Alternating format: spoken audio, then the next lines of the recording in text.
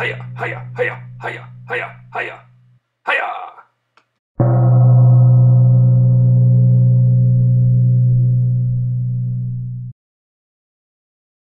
Tonight I'm going to teach you some basic tricks regarding the trigonometry of some basic right angle triangles. So I've started out by tracing out a circle that has a unit radius. So I've labeled the radius as equal to 1. And what I want to do is I want to find the sine and cosine of these right angle triangles for a few of the common angles that you have to deal with in your math class. Now, math teachers kind of probably have taught you different tricks. I'm going to teach you what I think is the simplest way to remember these. You can agree with me if you don't, but I think it's the easiest way to learn this. Okay.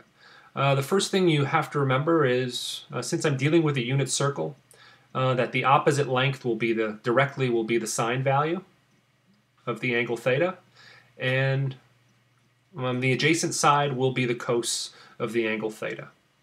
Okay. So now all we have to do is, if I want to write some of the common angles that you typically have to deal with, I'm going to write a chart for angle of the right angle triangle. Now everything I'm doing here applies to the first quadrant. However, you can easily extend this to other quadrants, and it might switch some of the signs of the cos and sine values, but it's pretty straightforward to do.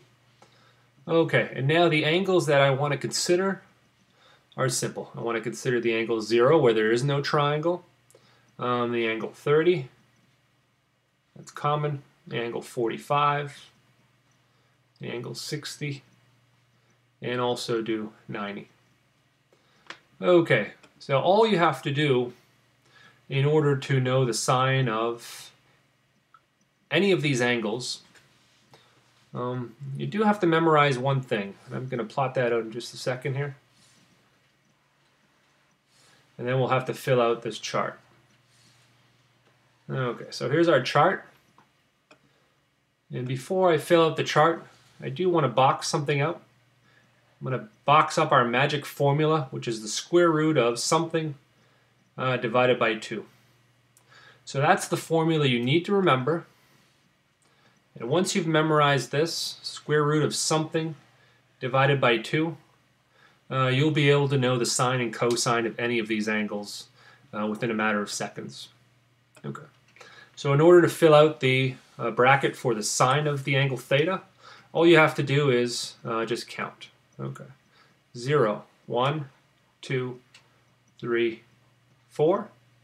And if I want to know the cosine of the angle theta, you also simply have to know how to count to 4. And it's 0, 1, 2, 3, 4. So for cosine, you kind of do it in reverse, and for sine, you do it just in the right order.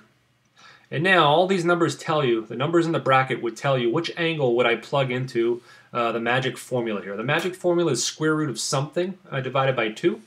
So if I want to know the sine of the angle 30. Okay, so sine of the angle 30, all I have to do is plug in the 1 into the magic formula. It's square root of 1 divided by 2, which is simply equal to 1/2. Okay, you notice in this formula that sine of 30 is also the cosine of 60 degrees. Right, cosine of 60 degrees, I'd plug in the 1 into our magic formula down here, and cosine of 60 degrees is also equal to 1/2. Which other ones do we know? Well, I know that the sine of 60 degrees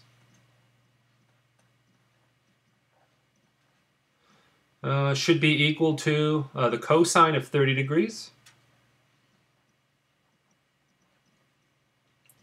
And that's simply, you plug in the 3 into our magic formula and you get the square root of 3 over 2. The other thing you notice, that sine of 45 is equal to cos of 45. Sine of 45 equals cos of 45. And that you simply plug in our value of 2 into this magic formula, so it's square root of 2 divided by 2.